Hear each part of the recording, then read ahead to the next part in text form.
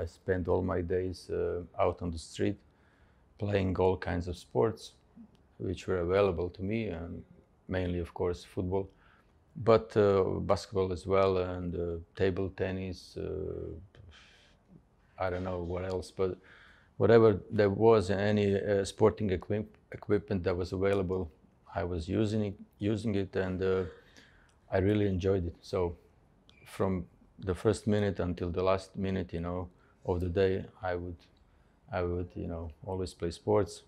School wasn't really, appealing to me, and I couldn't imagine myself doing anything else but sports for the rest of my life.